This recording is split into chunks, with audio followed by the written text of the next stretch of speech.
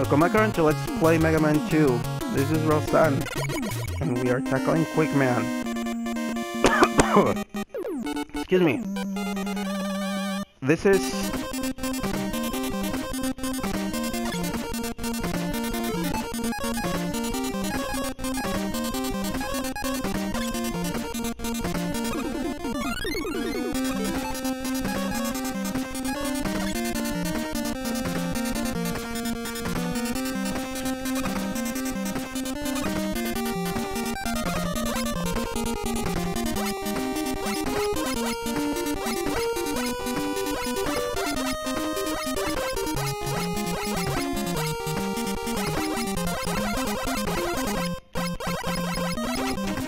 and that's Quick Man C.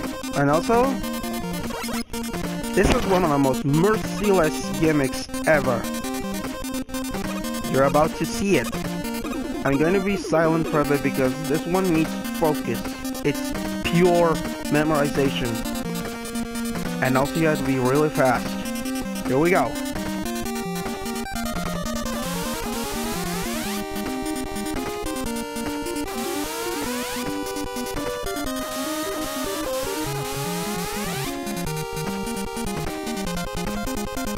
I don't care about that. Yeah, that's the gimmick of Quick Man.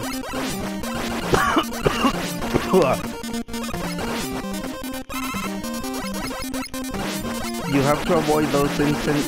Oh yeah! Those lasers! You have to avoid those lasers. As you're asking, but nothing... Yeah. Those lasers are instant death. No matter what much energy you have, the fact they touch you means you're done.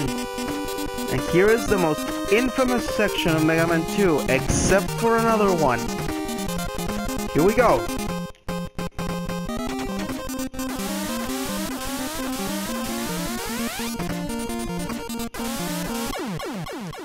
Yeah. You can use a time stopper to basically make it easier for you to do this. But where's the fun in that? Call me masochistic, but I want to do it.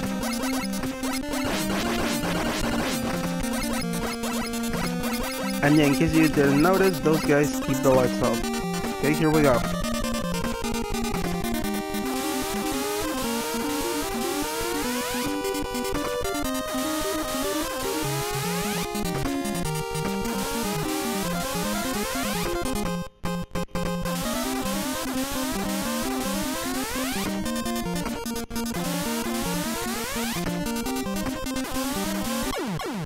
Fuck!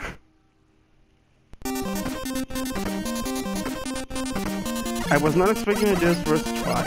And no, I'm not using the time stopper.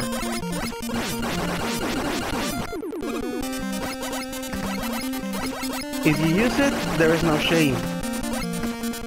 There is no shame in using a time stopper, but I don't want to use it.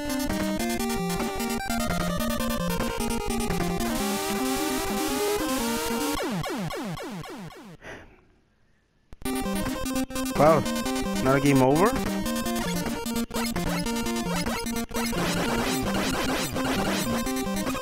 Okay, that takes care of that.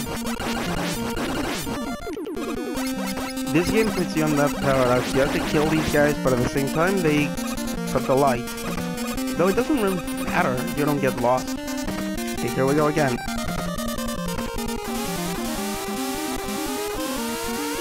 I was way too slow there.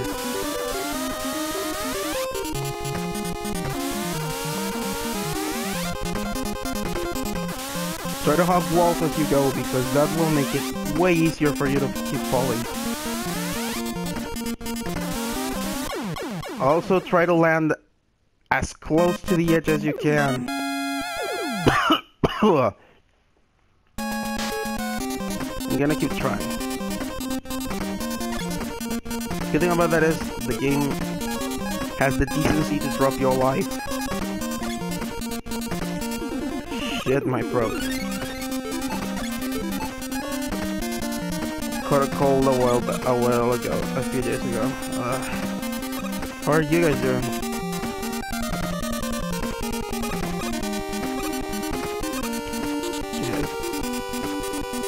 The thing is that this section is not hard.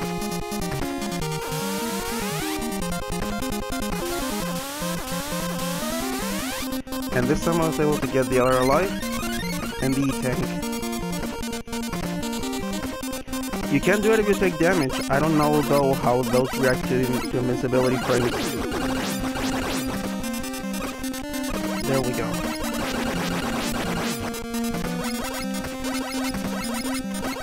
There are no death traps in this place or anything like that, so don't worry about it.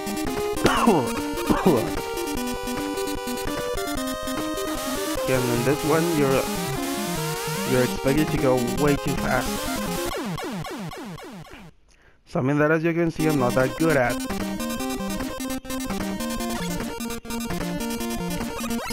This is gonna be that episode, right? There is one section in the game that I am definitely going to be cheap on. But not this one because I've already done it.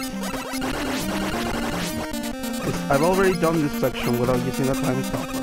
So that's the only reason I'm not gonna cheap shot this one.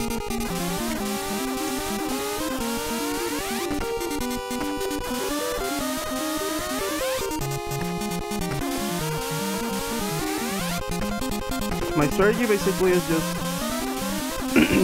hug the closest wall, because that's usually where the next part is gonna be at. Almost there. Got it!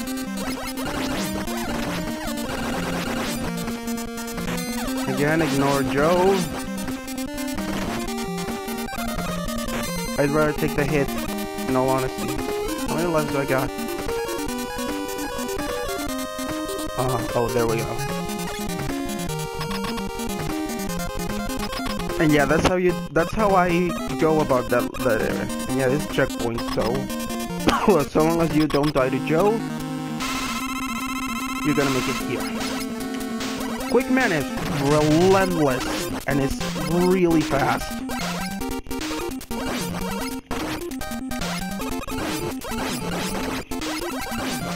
I don't care about dying to him first time because I already took a lot of damage from Joe.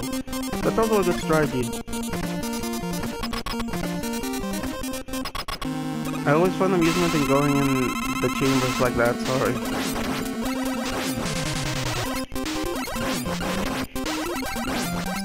This is a good spot speed.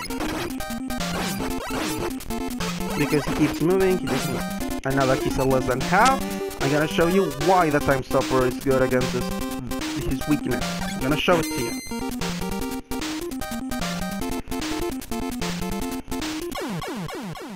The thing about time stopper is that it only cuts through half his health, and you can't change it once you get it. Because you can't ever change the weapon until it runs out. That's also why I don't recommend it, because you may have more trouble with Quickman than the Death Racer R. Because he is pretty difficult just because of how relentless he is. See how quickly he took care of me. So next we take on Metal Man.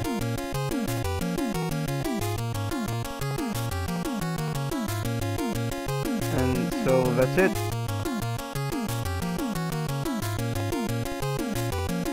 This is Relsun. Thank you guys for watching, and I'll see you next time.